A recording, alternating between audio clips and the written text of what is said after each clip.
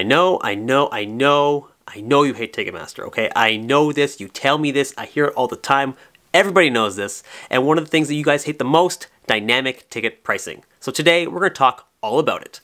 Let's dive into it. What's up, everybody? Welcome back. My name's Shiraz here on Thumbs Up Run, where we talk about buying tickets, selling tickets, and making sure that you have all the fun with your tickets. Be sure to subscribe and hit that little bell icon below so you can make sure that you're always staying on top of all the ticketing news that comes out every single week to make sure that you become the best ticket buyers out there. Now today I want to talk all about dynamic ticket pricing, what it is, how it works, where you'll see it, how can you work around it potentially, and what's the future of it. All right, first thing we got is dynamic ticket pricing. What is it? On a very basic level, it's just saying, what is the price we should set this good or service to make sure that we maximize our profit? This can work in one of two ways. Prices can either go up or prices can go down.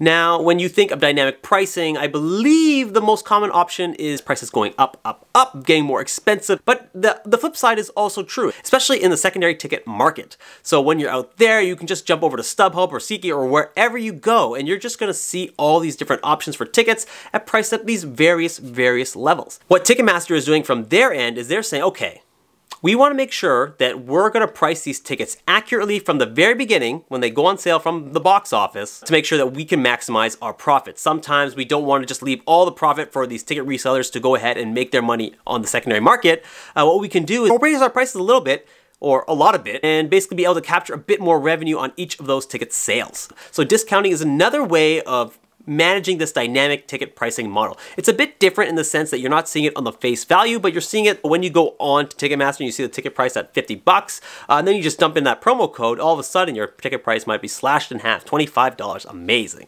So that's just another example of how they're using dynamic ticket pricing to make sure that the right ticket into the hands of the right buyer. Now, Ticketmaster has been using this strategy for many years at this point. In the past, it was mostly used for tickets that had already gone on sale. For events that were, getting close to that sellout level, Ticketmaster would realize, hey, maybe we can charge a bit more because obviously a lot of people want to go to this event and we may not have priced this accurately. So over time, Ticketmaster was learning from that, saying, okay, maybe we can change the prices a couple weeks after they go on sale. And then, they got a bit more aggressive. They said, what if we change it a few days, just a few days after they went on sale? And then they get more aggressive, like, maybe we can even raise the prices during the general sale. Do it a little bit.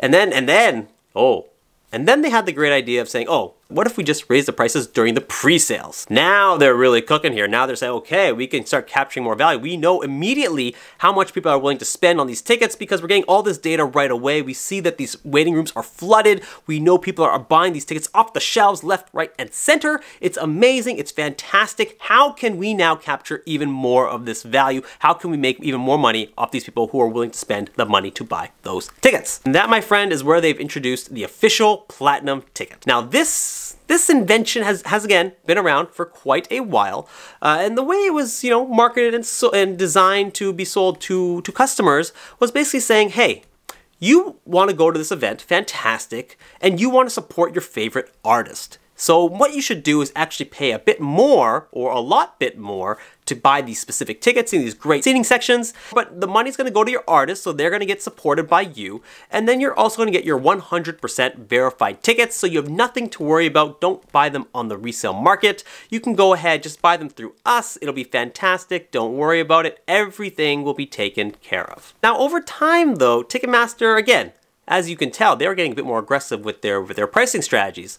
So now they're realizing, okay, we know there's people who are willing to spend the money to buy these tickets in these specific designated areas. But sometimes these tickets are selling too fast, and we want to make sure we capture some of this value. So what we're going to do is actually during these first pre-sales, we're going to track and make sure and see how much people are willing to spend on these tickets.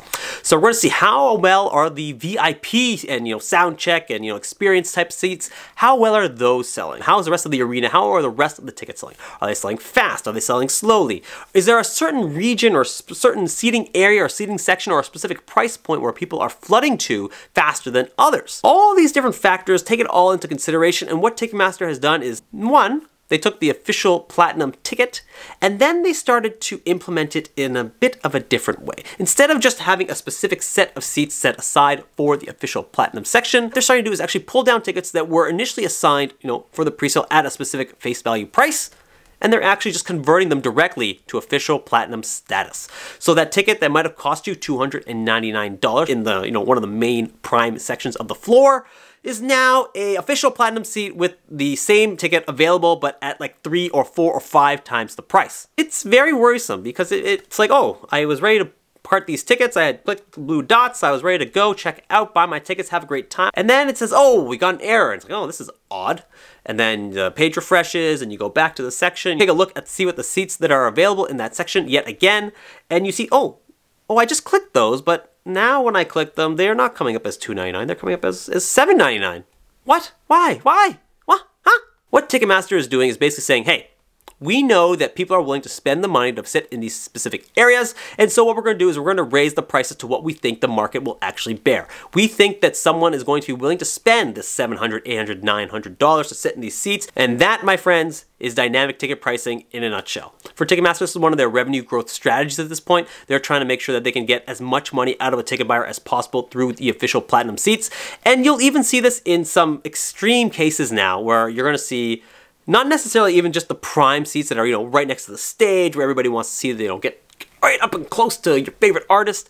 Now they're actually setting up official platinum seats, setting up all the way up in the upper bowls in different sections, in, lower bowl, in the back in different sections, just anywhere they think that they can get some additional value out of it, they're going to start converting these into official platinum seats. Now, with all the doom and gloom I've just noted, there are a few things to keep in mind. So one, if you get in on the very first pre-sale, you get in pretty quickly, get in right away, you're going to see the true face value for many of these seats. You're not going to see this dynamic pricing model come into effect right away. Ticketmaster still needs to gather that data to make sure that they know whether there are tickets that we can convert into official platinum status, and then also if we need to raise the actual face values of these tickets themselves. So if you get in right away, ticket prices will be set at the initial posted face values that you saw when you were looking for these tickets. So that's one thing. Now, if you get in on get in a bit later than others, you might start seeing, some variations now. So that $50 ticket that you once thought was going to be $50 when you actually got through the waiting room is now, a $65 ticket or a $70 ticket. And I mean, there's nothing you can really do from that point of view. If it's a face value that's gone up in price, then obviously that's what you're going to be forced with. If you want to sit there, that's what you're going to have to pay by buying it through Ticketmaster. If you aren't willing to pay it though, then that's where things can get a bit more tricky, right? So if you're not someone who's willing to pay whatever the face value price that has been set, then what you're gonna have to do is either make the decision of like, are you going to actually spend that much money that you didn't initially plan for and didn't want to spend, or are you then going to go the other way and say, I'm not gonna buy this, I'm gonna wait and see if ticket prices will come down in the future. This decision is not necessarily an easy one, especially if it's someone where you're very excited to go see. They're only gonna come once a year, maybe even less. You don't know if they're gonna come back. And the timing works out, the dates work out, everything works out perfectly. Sometimes you just feel like you have to commit regardless, and a lot of times that's what people do. Even if the face value has increased, sometimes you don't have a choice and you just got to buy them and you just got to go. And it doesn't mean it's not gonna be a good time. It's just you're gonna have to spend a bit more than you had initially planned. But then if you go the other route and say, oh, I'm just gonna wait and hope that ticket prices will come down, yes, it's very likely they will, but on the other hand, there's always that risk that it just might not.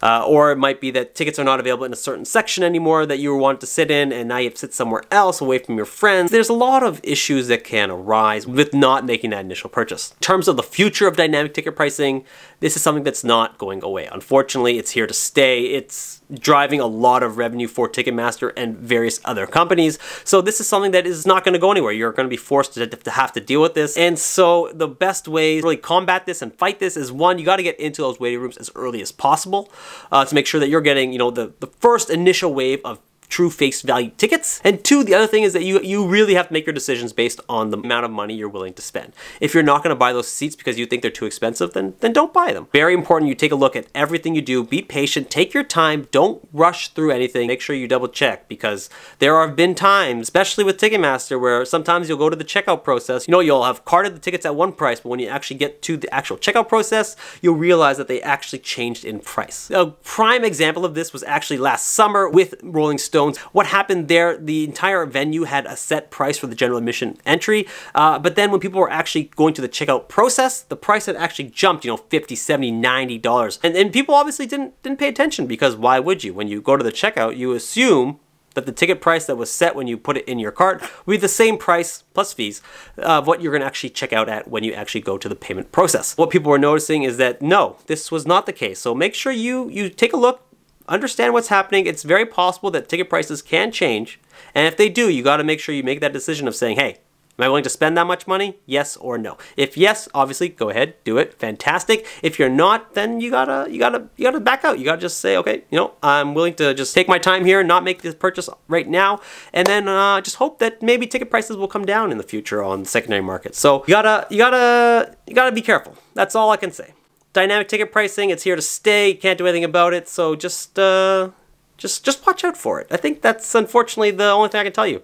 There's no good happy ending here. There's no good conclusion. It's all just doom and gloom, and unfortunately that's how I'm going to leave you. With that being said, hope you guys enjoyed this video. Be sure to subscribe if you haven't yet, because I have a lot of great content coming up again to make sure that you guys become the best ticket buyers possible.